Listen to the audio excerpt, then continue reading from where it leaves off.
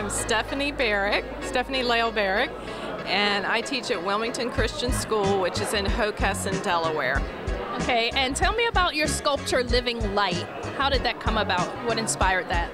Well, I have a project that I do with my students, and it's called light painting. And in the photo class, we take photographs of moving lights.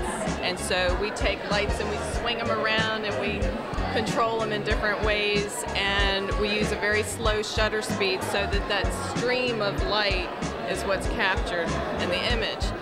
And I recently discovered that you can print photographs on metal, which thrilled my heart because I love working with metal. And so it enabled me to drill through the photograph and to manipulate it in different ways without bending it up like it would, or tear it like it would on paper. So it allowed me to use metal mesh and metal rods, which is a material I've used for years and years with various other things with the photograph. And so I did some light painting, and then I took the mesh and incorporated it together.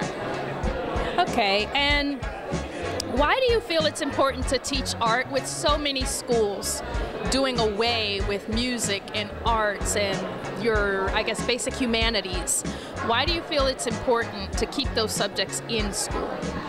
I think the speaker tonight actually used a quote that said it very well. You're actually learning life skills, and very important life skills in art class.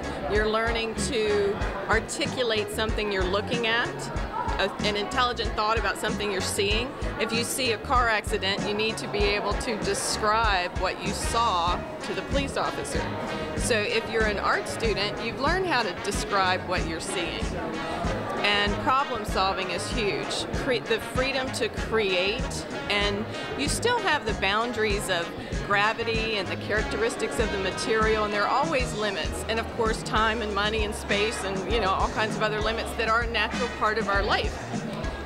But in art class, you have this freedom that isn't necessarily in other places to create with broader boundaries.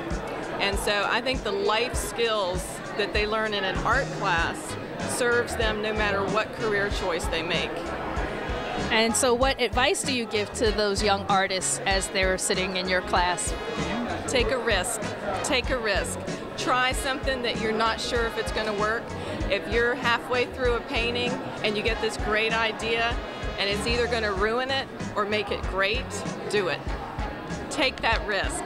It's better for it to be a great failure or a great success than to be mediocre. So take that risk. Okay, thank you so much for your time and enjoy your evening. Thank you very much. Thank you. All right, bye-bye.